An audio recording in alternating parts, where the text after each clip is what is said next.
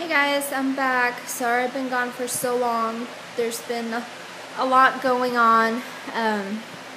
If you watched my last video, that more or less says a lot of it. And I know I was supposed to upload a part 2, but it wouldn't upload, so I kind of just gave up on that. And what's been happening since then is that I was in the process of moving on top of being sick, so I really didn't feel up to making any videos.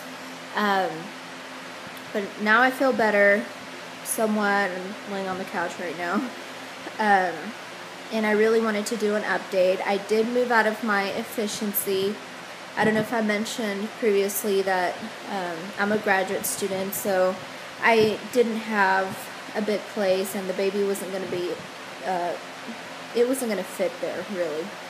So, me and the baby's dad got a new apartment, and it's a 2-bedroom, and it's really beautiful. I'm really happy with it. It's brand new, and it's in the same area, which is really good. So I lived in a really good neighborhood. So right now I'm just working really hard to get rid of what I don't need and getting this whole place together, taking advantage that I have time off from work until baby's born.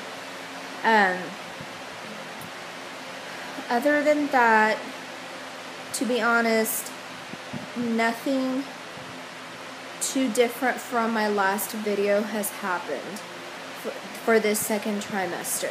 I am currently about to be 18 weeks tomorrow, so I'm just gonna do like a quick overview, what's happened between week 13 and 17. Besides being sick and all that, I did I paid for a 3D 4D ultrasound and got a gender reveal at 16 weeks exactly. I had tried to do it at 14 and a half weeks, but they weren't able to get it. The baby was in an awkward position, and so they just said wait 2 more weeks. And at 16 weeks, I went in, I drank my orange juice and ate my banana because that supposedly makes the baby move around more. And we were able to get the gender, and I was definitely surprised because I wasn't expecting what the gender was. I'm not going to reveal it yet. Everyone was surprised, but it was a pleasant surprise. So yeah, I found out the gender at 16 weeks, and then at 20 weeks, which is exactly 2 weeks from tomorrow, February 20th, I will be getting a gender reveal ultrasound at the regular OBGYN office. For insurance purposes, most doctors just don't do one until 20 weeks. So I'm crossing my fingers and praying that it's the same outcome as what I found out at 16 weeks. Because at this point, I have everything for that gender, and a lot of the stuff all the stuff I just can't even return anymore. So, crossing my fingers, but I really don't think it's gonna be any different. It was pretty clear what the gender was. Let's see what else has gone on.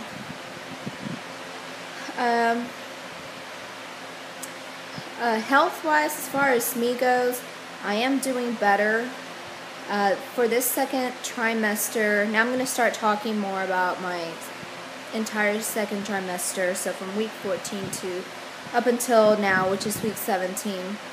I've been getting migraines on a daily basis, and when I went to my prenatal appointment, the doctor said that I had the okay to take Excedrin migraine now because I was out of the first trimester.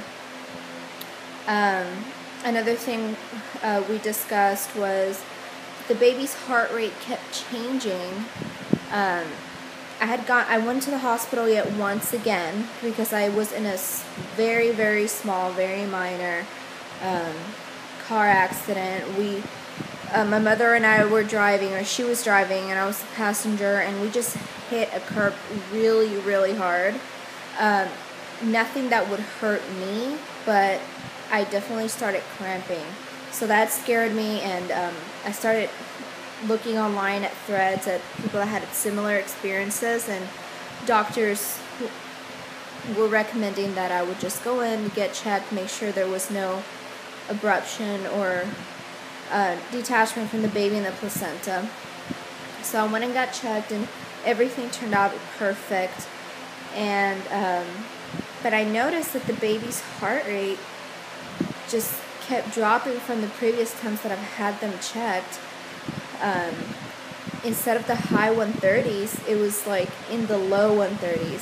So I started getting concerned, and so when I went to my prenatal appointment, my last one, I asked the doctor, is that normal? The baby had a heart rate of like 132, and I told him it just keeps dropping, and that just seems really low, and he's like, oh no, that's normal, and the fluctuation can mean that when it's a little bit higher, that the baby's just moving at the time, and that causes it for it to go up, and then when the baby's sleeping, then it's just naturally going to be lower.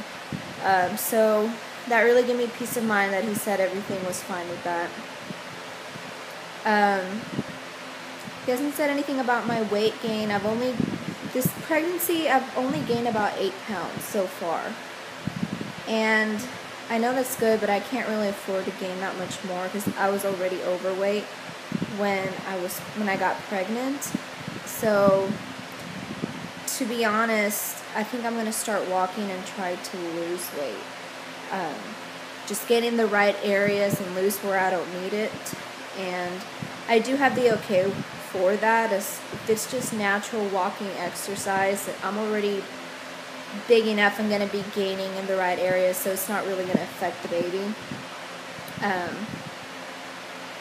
But I do fluctuate a lot. Like I'll gain a few pounds, and then when I go back, all of a sudden I lost 4 pounds. And I know a lot of that has to do with my thyroid issue, which is one of the main health issues right now. My thyroid, I still have hypothyroid, which means I don't make enough hormone for my thyroid to work properly, which makes me gain weight and my metabolism slows down. And I had that pre-pregnancy, and it was stabilized, and then when I got pregnant, I started producing too much hormone, and my antibodies are like really high up right now, and to be honest, it makes me feel sick all the time, but I guess my metabolism is working faster, so naturally I lose a lot of weight all of a sudden. And then on top of that, I don't get very hungry. I get full really, really fast for some reason, and I just don't get that hungry at all. So I guess that's kind of good because I really don't want to gain that much weight. What else has been going on? That's pretty much it. Nothing much has gone on other than that. The reason I haven't been updating is pretty much I've been moving. That's all I've been up to. I've almost everything for the baby and the nursery, and I was thinking of doing like a baby haul of everything that I've bought. I have tons of clothes. I have the crib. I have the changing table. I have the stroller. I have a boppy. I have some bottles, pacifiers, a lot of neat things, and I've gotten everything on pretty much sale. A lot of it, actually pretty much all of it, with the exception of a few things, are from the resale shop, and they're in like new condition, if not new. So I've been able to get a really good deal on that, and that's including the stroller, the crib, everything. I'm going to make a part 2 of this video because I'm getting really close to 10 minutes.